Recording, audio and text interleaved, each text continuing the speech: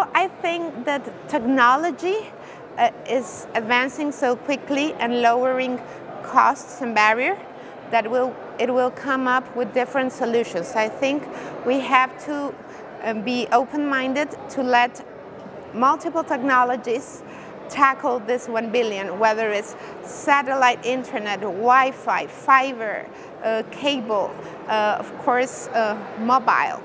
And we have to make sure we use the best and most affordable technologies. We also need to make spectrum available for mobile technologies and make sure we fully use dynamic spectrum solutions that make it possible for several players to be using the same frequencies in a very efficient manner.